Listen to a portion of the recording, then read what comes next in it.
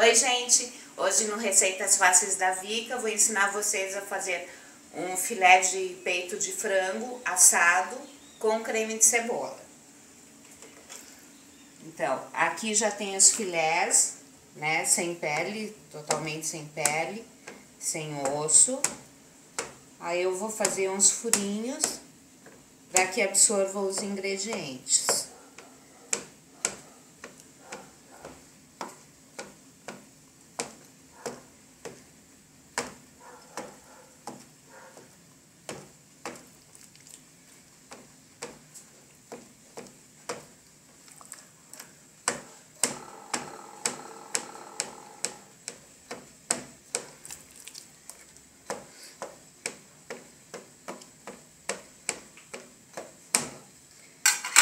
Feito isso, eu vou temperar com maionese.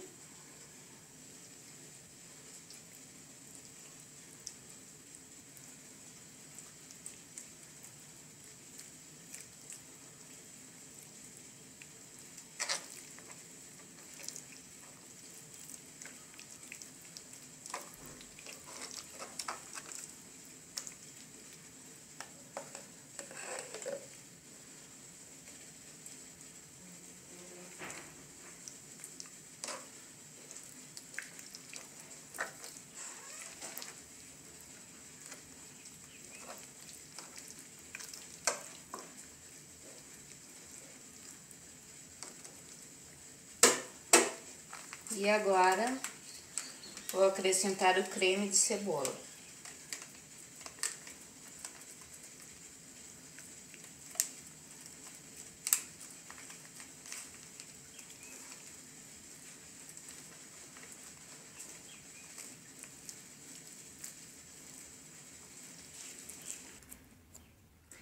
Então, após temperar com a maionese e o creme de cebola, basta colocar no pirex, que eu já untei com margarina.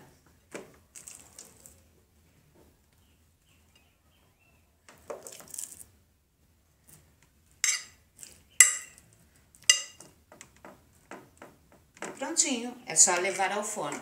Voltaremos depois com a finalização. Olha aí, gente, no meu forno, a 255 graus, ele ficou exatamente 1 hora. Agora, basta se deliciar.